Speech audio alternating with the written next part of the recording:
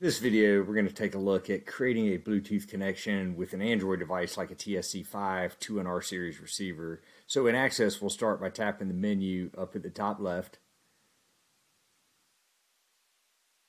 And then tap Settings and Connections. And on the Connections page, go ahead and tap the Bluetooth tab at the top, then tap Search down at the bottom. And the software will go ahead and start searching for available Bluetooth devices. Just make sure your receiver's on and within about 10 feet. When your receiver pops up, tap it and then hit pair down at the bottom right.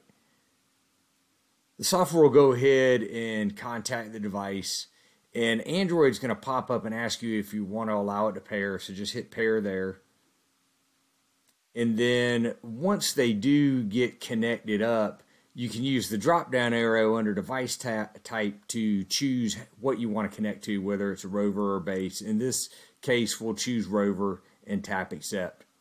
And now it's set to connect to that receiver as a rover via Bluetooth. If you're doing base rover, you can do the same procedure and connect up to the base as well.